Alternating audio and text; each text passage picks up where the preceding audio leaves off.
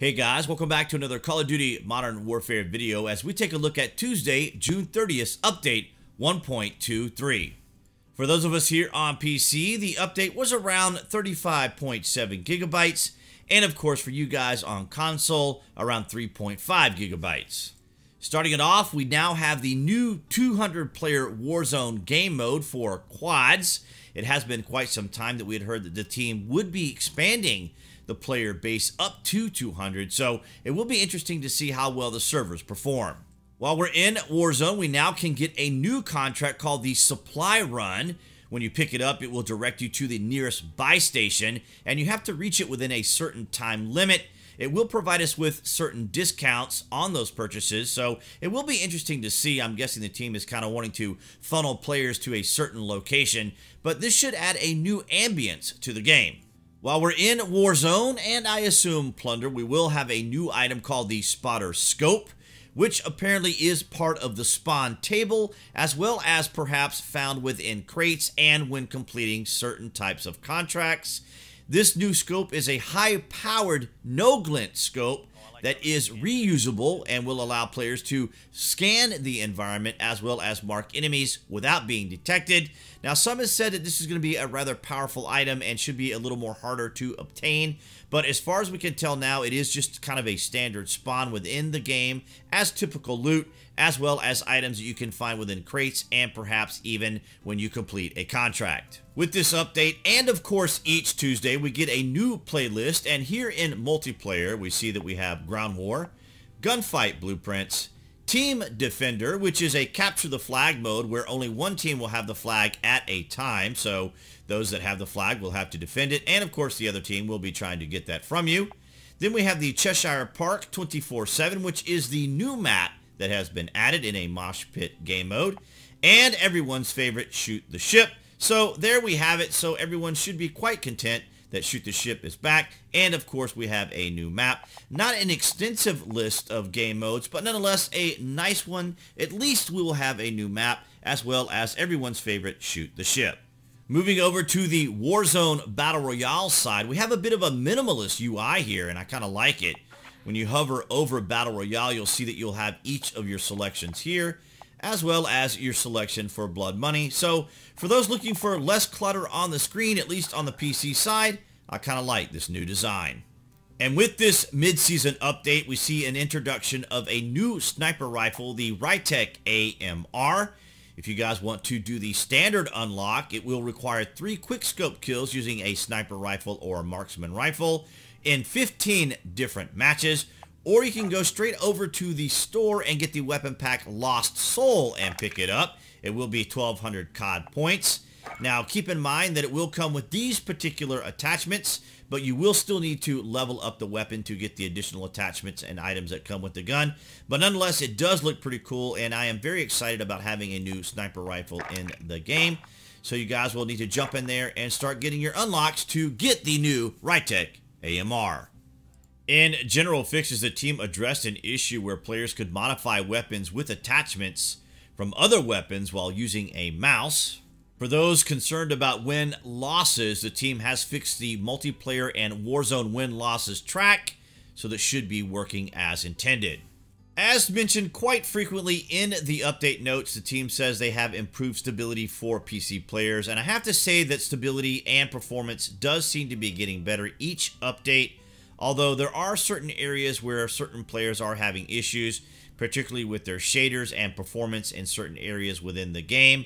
But it is nice to see that the team is addressing some of the performance issues that we have here on PC. It's been a while since we've seen the team address any sort of exploit within the multiplayer maps, but nonetheless in the infected mode, the team has addressed an issue in Krovnik farmland. For those concerned that their Milsim uniforms weren't quite lining up correctly, the team did fix the View model gloves that didn't match the in-game world model. We see that the Kali sticks have now been added to All or Nothing, Gun Game, Infected, and Gunfight, so if you guys want to use the Kali sticks in those modes, you can now do so. A little fix that I kind of appreciate, and that is the long shots now display the distance in the point feed.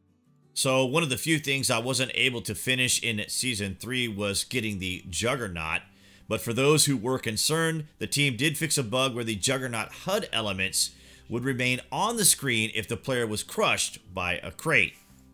If you're like me and you get the shield turret about 80% of the time when you get a care package, for those who are using the shield turret and trying to throw a grenade, the team has addressed an issue that would cause you to get stuck when you were trying to throw the grenade.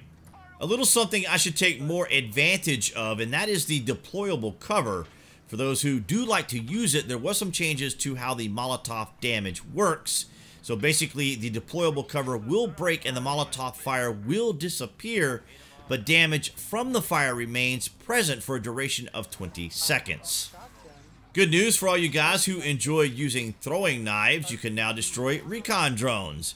And rounding off the fixes, the hip fire reticles are now visible in Spectate and in the kill cam. This will make it easier for you to tell if a player is using stopping power rounds or slug rounds. As we move into the Warzone fixes, I just wanted to mention that I'm just kind of highlighting both the general and the Warzone fixes. If you guys do want the point-by-point outline, I will leave a link to the update notes below this video. In Warzone, it would appear the team fixed an exploit in Boneyard where players could climb into the destroyed portion of a plane. A neat little feature that has been added to the gas mask. It will now crack when you're taking damage near or in the circle. A nice UI change, that is the team wiped message, now appears in the kill feed for your whole squad to see. For some players, after winning in the Gulag, you would spawn under the world. The team has now addressed that particular issue. One of the most significant changes that I'm sure many of us will appreciate, the supply chopper sound has been reduced. Finally, as the team mentions, and as we are very aware, the chopper sound could be so loud we couldn't hear what was going on around us, much less any conversation we were trying to have with our squad. As we move along to some of the weapon changes, I will just highlight some of the more significant ones.